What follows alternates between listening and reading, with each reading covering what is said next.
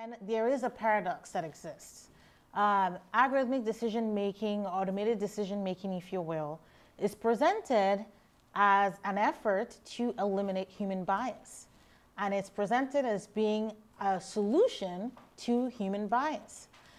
But in reality, what is observed is that automated decision making can actually not just replicate human bias, but can actually amplify it. So imagine that you have one biased human manager, right, who's in charge of applications. That human manager might impact or influence the results of like 100 applications. But a biased algorithm used basically centrally by one corporation could actually impact the results of thousands, if not millions, of applications. So in this way, automated decision making, even though it's supposed to be a cure-all for bias, not only replicates bias and amplifies it, but I'm actually arguing when you look at American law, it can actually obfuscate the evidence of bias. So it can actually make it harder to prove bias.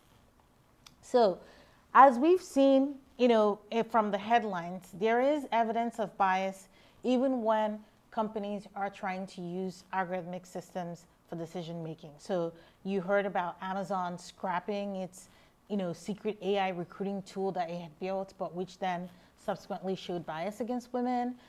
You heard about Facebook basically allowing employers to algorithmically target certain groups, men and also certain ethnic groups for job ads and while excluding others. And you also heard the same for age discrimination.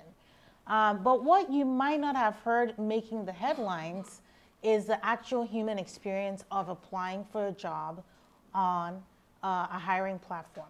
So in a prior paper, a co-author and I actually did the experiment of trying to apply for a job on a hiring platform. And this was a job for a retail company. So think Walmart, Target, it could be one of those, I wouldn't say.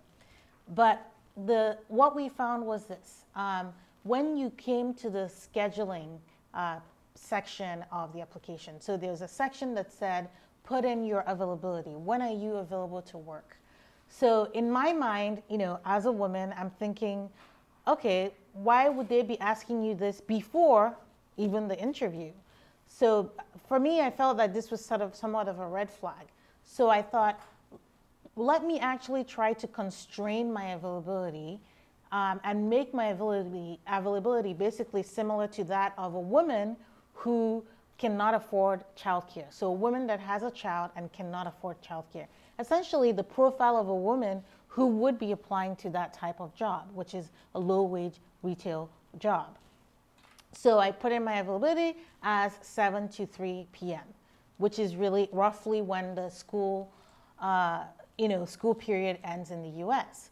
And what I found was that I could not go on to the next page. So as long as I had constrained my availability, I could not actually complete the application, right? So what does this mean? It means that I'm already called out of the applicant pool before I even complete the application. Okay, so that's one example. Another example was a man in Massachusetts who was attempting to complete an application online, and he came across a question asking for his graduation date from college. The answer had to be entered by the use of a drop-down menu. And what he found was that the drop-down menu the earliest the drop-down menu was 1990, right? So essentially excluding older applicants, because he found that he could also not complete his application because there was literally no way for him to register his answer, which was earlier than 1990. So the point I'm making is both those attempted applications are actually not captured, right? So there's no data retention mandate, meaning that my application mimicking a woman with childcare needs, and his application which was an older worker, could effectively be called without leaving a trace, without leaving a record. Okay, so these are some of the problems that I will address in this paper, and I will think through some ways to really address this problem of bias being both amplified and obfuscated by algorithmic hiring systems. So here is the organization of the paper. First, I sort of described the algorithmic turn, then I described the algorithmic capture of hiring, which is really the case study that this paper is focused on. And then I think through about why this is actually a legal problem and not a technical problem. And then finally, I proposed some new legal frameworks within the American context for tackling this problem. So first, I make the argument that there is actually an algorithmic capture of hiring in the United States. And what I mean by that is that when you look at the Fortune 500 companies, the top 20 basically exclusively use online hiring. They make some exceptions because they have to, pursuant to the American with Disabilities Act, and that if you can prove you have a disability, then you might be able to use a paper application. But generally, you must complete your application online in order to work for Walmart, Kroger, IBM, Home Depot, McDonald's.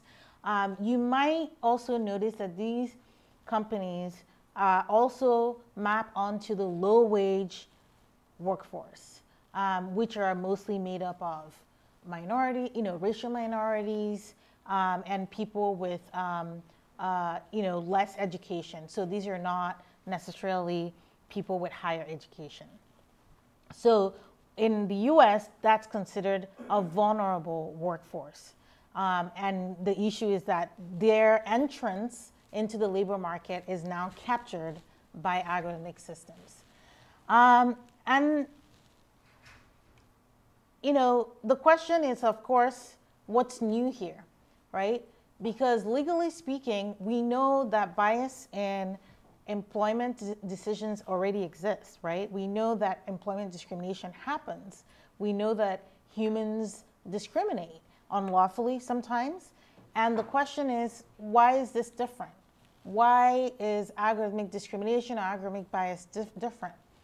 Well, I am thankful to Professor Jack Balking for his repost, which is basically that's the wrong question to ask. It's not, why is this different or why should we care? It's more about what does this reveal? What does this move to algorithmic hiring? What does it reveal about our values as a society? And what does it make more salient in terms of how hiring actually takes place? Okay, and then the next question is, but isn't automated decision making still better than human decision making? Like, why should we tie ourselves up in knots by the fact of these, incidences of bias that we see? Well, my response to this is, it's a false binary, right? It's a false binary because you're basically trying to disentangle automated decision making from human decision making, right? So in terms of saying whether automated decision making is better than human decision making, I don't concede this for 3 reasons. Well, the first is that an adjudication of whether hiring platforms are more or less biased than humans is actually not it's not a legal question. It's actually a social scientific one that would demand rigorous longitudinal research. And while there is some research claiming that, the relative novelty of hiring platforms makes those research a little bit questionable, and there's just not a wide variety of research in a wide variety of fields to actually conclusively say that.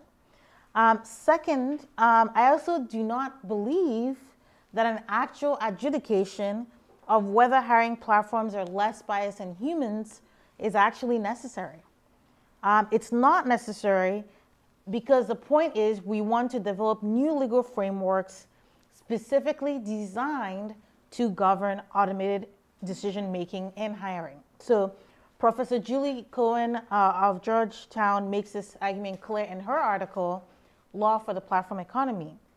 We have present laws that govern human behavior, human decision-making in employment.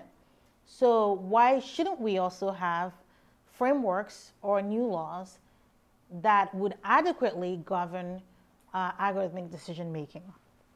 And my third and most important point here, to continue with this argument, for or against human decision-making, is really to create a false binary. As I have detailed and as I will continue to show, the human hand still remains present even with algorithmic decision-making in employment, and human bias can be introduced at any step of the process. First from the design of the platform itself, and then at the output where the results of the platform has to be interpreted by humans. So what I'm aiming to do with this paper is really what I call exposing the mechanical Turk. So I'm sure you all are familiar with the Amazon Turk, but you may not actually be familiar with the history of where that term really comes from. So the mechanical Turk, also known as the chess Turk, was a chess playing machine constructed in the late 18th century. Although the mechanical Turk was presented as an automaton chess playing machine that was capable of beating the best human players, the secret of the machine was that it contained a human man, concealed inside its chambers. The hidden chess master controlled the machine while the seemingly automated machine beat noble statesmen like Napoleon and Benjamin Franklin. Thus, the mechanical Turk relied on obscuring the role of the human chess master as part of its allure. I'm arguing that automated hiring systems are no different. They rely on obscuring the role of the human in creating the criteria on which the applicants will be judged, and also in interpreting the results of the algorithmic process. So I want you to consider this story that I stumbled upon. So one attorney was hired by a corporation which was seeking to adopt an automated hiring system, basically firm-wide.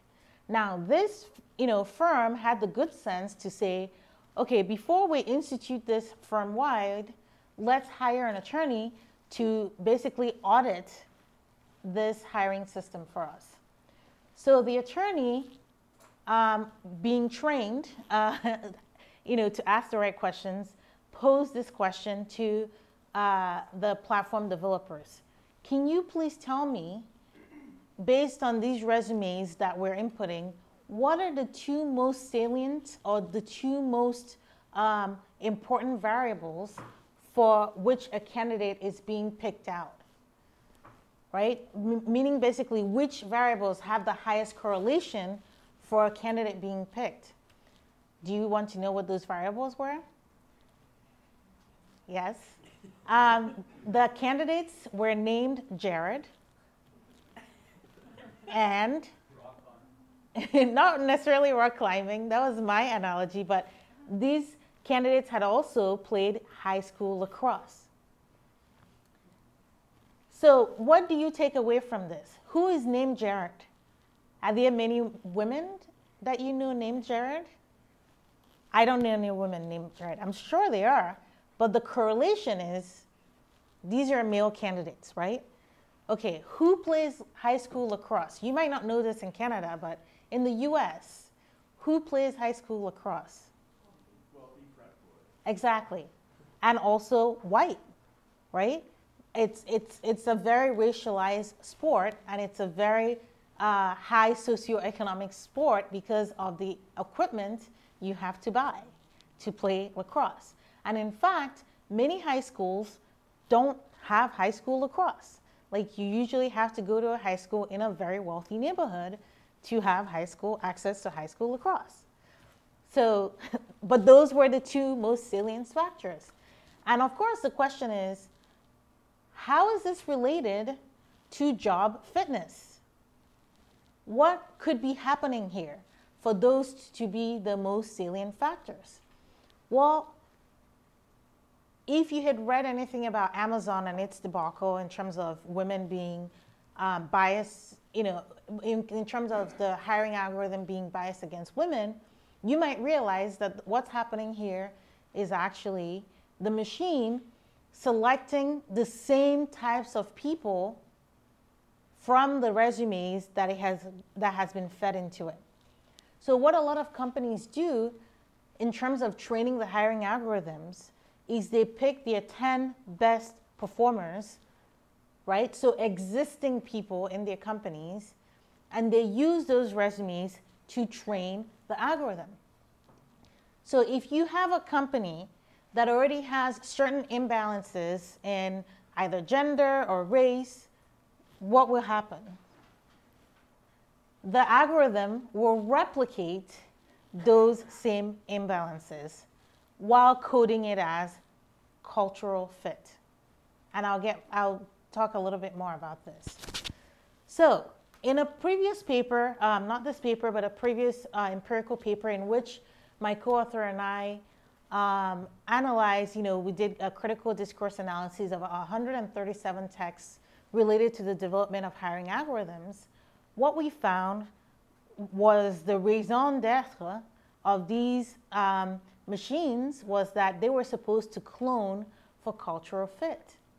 The idea was that these machines were replicating your best people. They were basically trying to find the same types of people that you already had within your company. They were not trying to discover hidden talent or expose you to different types of people that you may never have considered. No, they were supposed to be shortcuts for you to find the same types of people that you already had and you already thought were great. Okay. So what's the problem with this, right? Employer discretion, right? What's wrong with cultural fit? Shouldn't employers have the discretion to determine who would best fit in for their workplaces? Well, the problem is that such discretion could rob some types of candidates from the equal opportunity to be even considered for employment, right? Imagine that a workplace is determined by the people in it. Now imagine that one group of people, however you want to define them, have predominated in a certain workplace. Cultural fit would then necessarily raise a strong hurdle for job candidates from protected groups who have not historically been represented or who have historically been underrepresented in that workplace. So consider this case, for example, in the United States. This is Nate v. Murray. So in this case, this was a Native American who had been hired on a probationary basis in a school district. This woman was told at one point by the principal that she was geographically, racially, culturally, and socially out of place. And when she was subsequently fired by the superintendent, who had never sat in on her class, the court found that there was no evidence of discrimination. It was just a matter of lack of cultural fit. But consider also the difficulties of discerning cultural fit. Empirical social science has actually shown that employers usually rely on gut feeling when evaluating cultural fit, and they're often incorrect in their assessments. Also, it is incredibly difficult to discern cultural fit out of context. It is only really once a candidate starts working in any given organizational culture that the employee's cultural fitness or lack thereof becomes apparent. So the fact is, these machines, these algorithmic systems are basically using cultural fit as a hard and fast criteria by basically replicating what is already in the workplace and presenting this as sort of objective criteria rather than criteria that might be colored by race or gender. or other protected characteristics. But the issue is, or even an even bigger issue is, that these hiring systems represent problems of proof for the plaintiff who might be seeking to bring a case for employment discrimination. So under American law, you can bring a case under Title VII of the Civil Rights Act for employment discrimination on the basis of discrimination on the basis of race, gender, other protected characteristics. Now, there are two ways you can do this under the law. There's disparate treatment, which basically requires that you present smoking gun evidence of basically intentional discrimination. So you basically have to show that memo saying, we're not going to hire this person because, the person is a woman. We're not going to hire this person because the person is Native American. You have to show this type of evidence. As many of you can, I would say, agree, employers are more sophisticated than that. They're not going to leave that kind of smoking gun evidence. But then there's another method, which is the disparate impact theory of action. And this is basically the idea that while you might not have smoking gun evidence of intentional discrimination, you can show through statistical evidence, and the question is how much. That still remains an open question, and many courts differ. But you can show through sort of a preponderance of statistical evidence that one group, one protected group, has been disproportionately negatively impacted by a hiring practice that the corporation or firm is using. That's just the first part, right? Because then there's a second part where the company can come back and say, sure, there is disproportionate impact, but we have a business reason for why we're doing it. And then the burden shifts back and forth. So in this paper, however, I am arguing that to actually address algorithmic bias or discrimination in automated hiring systems, we need to come at it from different vantages, right? So one vantage or one position is holding accountable the maker of the algorithmic hiring system. Because remember, the maker is designing the features, right? So the maker, for example, is the person that created the drop-down menu that ended at 1990. That's the maker of the algorithmic system, right? Another vantage is holding responsible or liable the employer who's using the system. Now, the employer could say, well, I didn't know that the system I'm using only had graduation dates that ended at 1990. But that's not good enough, as you'll later see. I think they should know. They should audit the systems that they're using. It's their responsibility. And then a third vantage would hold both parties jointly liable. So the maker and the employer. So from the first vantage, which is looking at the maker of the algorithmic system, all right, I'm arguing that there's actually a fiduciary duty to prevent bias. And this is in following with the theory set forth by Jack Balking, who basically proposes that information fiduciaries, that basically platforms become information fiduciaries because of their relationship with the third party in which they obtain information, special information in the course of that relationship. So if you think of hiring platforms, they are obtaining information from the applicant and then relaying it to the employer. And some of that is special information, right? Work history, other sensitive personal information. So in that way, you can see, or you could argue, that the hiring platform then is a fiduciary. And under American law, a fiduciary owes a duty of care to use the information that's entrusted to it in a way that is only in the best interests of the trustee, meaning the person that has given it the information, right? So in that way, you could then argue that automated hiring systems owe a duty to prevent bias. Now, the fiduciary duty theory has received some critiques. For one, Jack Balkin uses the analogy of a doctor and a patient, right? So Jack Balkin, in his theorizing of the way information fiduciaries work, is that they're the doctor, and us as consumers, we're the patient, and we're entrusting our private, sensitive information to them. And just like doctors have this doctor-patient, responsibility to keep information secure, information fiduciaries should have that same responsibility. Well, Professors Lena Kan and David Posen have expressed doubts that this theory actually adequately captures the type of relationship that platforms have with consumers. So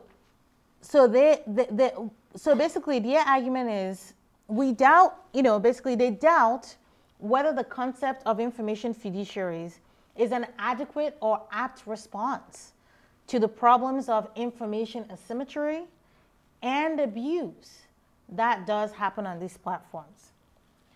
So with those critiques in mind, my paper actually offers improvements to the fiduciary duty theory. So in my paper, I offer the theory of the tertius bifrons, and then also excavate or illuminate the idea of platform authoritarianism. So in regards to the tertius bifrons, what I'm aiming to do with this theory is basically to acknowledge the information asymmetry and then also highlight the one-sided relationship that is happening here. So the tertius bifrons as a concept is built from George Simmel's typology. So George Simmel, the sociologist, had this typology of brokers, right? Who are basically entities that connect two disparate parties. And this is in the context of business firms. And in his idea, there can be two types of brokers.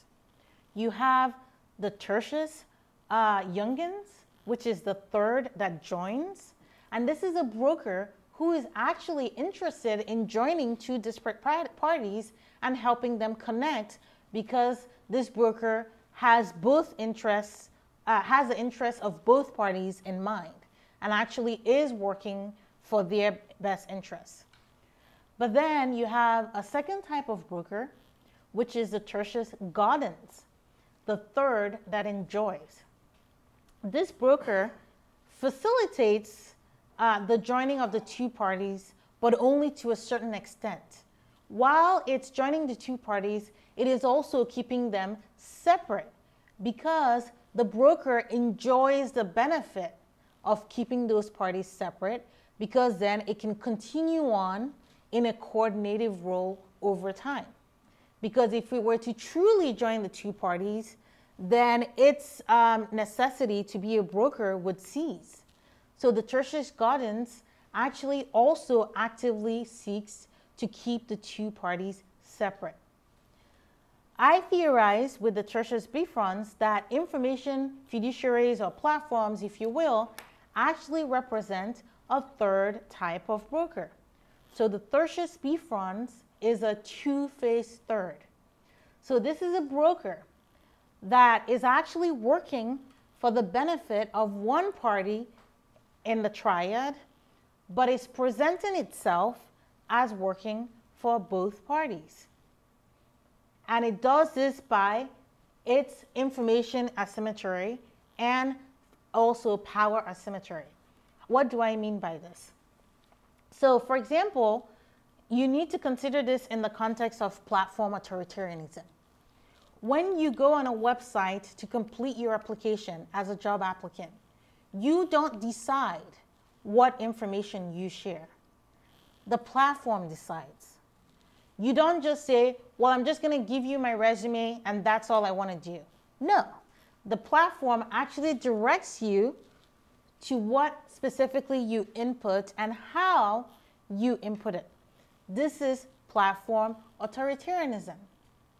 Currently, there are not really many laws that regulate what information, at least in America, what information and how that information can be presented on a job applicant platform. The platform decides all. So in that case, there's an information asymmetry. The job platform or the hiring platform is not offering you all this information about the employer. On the contrary, the job platform or the hiring platform is taking all this information about the employee, packaging it in whatever way it seems fit, and then delivering that information to the employer for the benefit of the employer. So the hiring platform ultimately works for the employer, but it presents itself to the job applicant as a time-saving device, as a convenience device. So in that way, it is a tertius bifront. So realizing or understanding this relationship then means we then need to think about new legal frameworks that would better allow job applicants to be protected from discrimination and bias based on this one-sided information asymmetry relationship. So then, one idea is discrimination per se. So previously, I told you that under American law, there's really two ways to prove employment discrimination.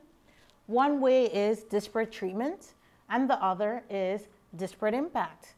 But I also told you the difficulties present in doing either one, right? With disparate treatment, you basically have to find smoking gun evidence, and usually they just don't exist. And then with disparate impact, you have to have this statistical evidence, and unfortunately, the statistical evidence is under the control of the employer. It's under the control of the defendant. And within the framework of American law, defendants, meaning employers, can hide behind intellectual property law or trade secret law to prevent scrutiny of the hiring platforms that they are using.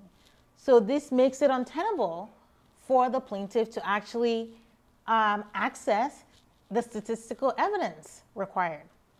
So my solution then is discrimination per se as a new doctrine that addresses the practical difficulties for the plaintiff. So what does this mean? It means there would be a burden shifting from the plaintiff to the employer who actually has access to the statistical evidence. So for example, instead of having to provide this preponderance of statistical evidence to show the disproportionate impact, a plaintiff could say, just based on one practice that I have encountered in trying to complete an application, I can say that this practice is prone or likely to result in disproportionate impact on a certain protected group, and therefore it is discrimination per se. Now, of course, that's not the end of it. The employer then would have the burden of providing statistical proof to show, well, actually, no, right? The employer then would have the burden of saying, yes, we have this practice which seems to you like it could be discriminatory, but here is the evidence showing that it's not. And they would provide this evidence because they would be mandated to conduct audits of the hiring platforms. So that's a different paper. I could not fit everything in this paper. So the idea is that this discrimination per se doctrine would work hand in hand with an audit mandate for hiring platforms. So the sticky issue with discrimination per se, of course, is what types of conduct would qualify? And I would love to hear your thoughts. So now coming from a different vantage, right? So we went from the vantages of holding the maker of the platform responsible, holding the employer responsible, and now this solution, I believe, can actually do both. So this third solution acknowledges that job applicants, in this case, are actually consumers, and therefore are entitled to consumer protections that exist under American law. So under American law, the Federal Credit Report applies to entities that are considered credit reporting agencies. What is a credit reporting agency? Well, it's the typical ones that you would think. Equifax, Experian, TransUnion, basically agencies that would give you a credit score when you go to like buy a car, buy a house, and that score would be used for an economic decision. So previously, the FCRA has been read to apply to those types of entities. Those type of entities have been read to be CRAs. But when you read the FCRA, it's actually broader than that. The FCRA does not say that CRAs are only companies that produced credit reports. It actually says that they're companies that produce any kind of report that is used for an economic decision. So I'll repeat it again. The FCRA says that CRAs, credit reporting entities, and which would then be covered under the FCRA, are any entities that produce any kind of report that would be used for an economic decision. What is happening when you apply on a platform like Monster or Career Builder? Right? Those entities are creating reports on the job applicant. And that report is used for the economic decision of either offering or denying employment. So therefore, the FCRA does apply to hiring platforms. And if the FCRA does apply to hiring platforms, then they must comply with the information provisions under the FCRA. So the FCRA says basically that whenever a report has been created on a consumer and used for an economic decision, the consumer is entitled to receive a copy of that report. So in this way, job applicants can actually receive the dossier of information that has been used either to offer or reject them from employment. And in that way, they may actually be able to find if protected characteristics has been included in the analysis for either them being offered a job or rejected. And that way, they could then hold the employer responsible. They could also hold the CRA responsible in terms of correcting any false information that has been included in their report. Okay, finally, I want to hammer home this point. Automated decision making is fallible. Discussions of whether they are better than human decision making or not is really misguided. That is not what we should be talking about. Rather, we should be focused on exactly the ways that they are fallible, which is that they replicate discrimination and then also hide proof. And because of these phenomena, we need new targeted legal frameworks that will actually protect consumers who are using hiring platforms. So with that, I thank you for your kind attention, and I very much look forward to your comments.